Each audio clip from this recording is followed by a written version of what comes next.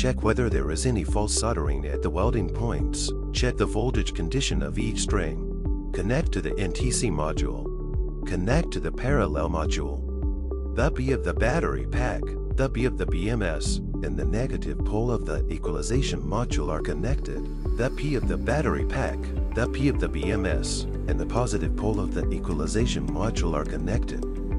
Connect to the DIO module. Connect the ribbon cable. Connect the plus ribbon cable and power on. A green light indicates normal operation. Treat the other group of batteries in the same way. Open the APP. Stop the charging and discharging of the battery.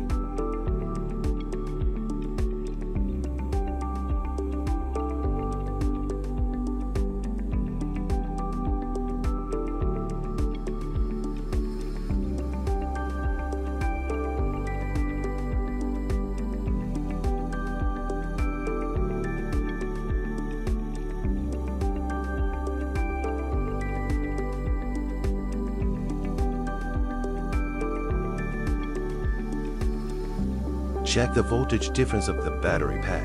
Connect the battery pack. Connect to the interface board. Connect the UART port.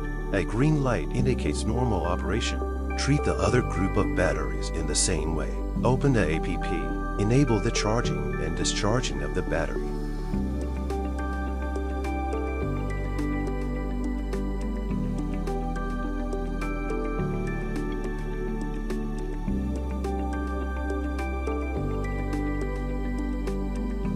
Connect the network cables in series. Connect to the inverter. Then it can communicate with the inverter.